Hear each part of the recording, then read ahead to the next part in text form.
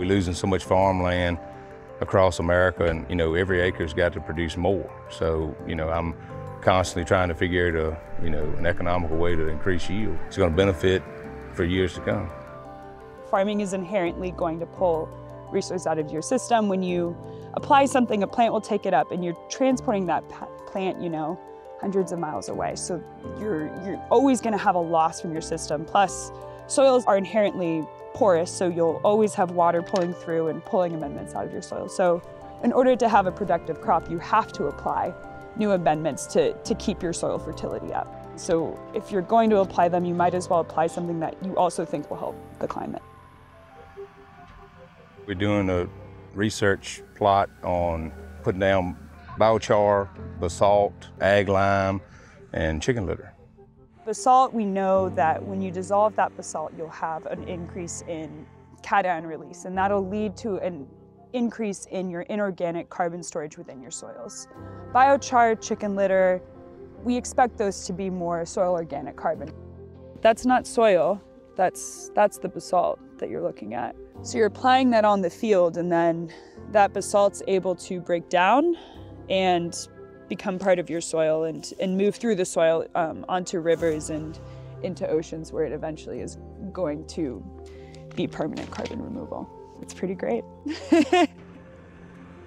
Yale wanted to do this project on my land, said it kind of was qualified exactly what they wanted, so that's how it started, and been about a year now doing it and just, trying a bunch of different things.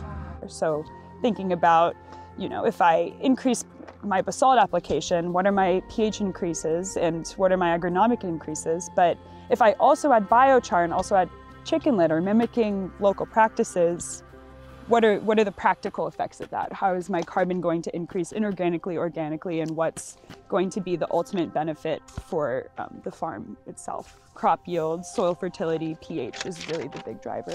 And how long will those effects last as well?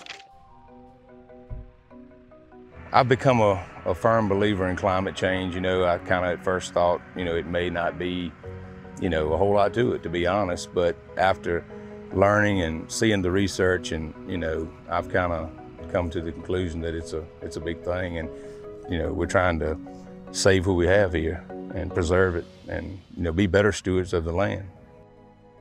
The reason why we're researching basalt so much is because of that carbon removal aspect that can help farmers in some way as well. So when you apply it and sell that carbon credit, you can then be subsidized to apply that amendment more. And that can be a major gain for farmers, right? When giving a subsidy, helping with the land, that's the whole point. We did hundreds of acres, probably, over 1,000 acres last year, in this program, and we saw a significant yield bump in soybeans.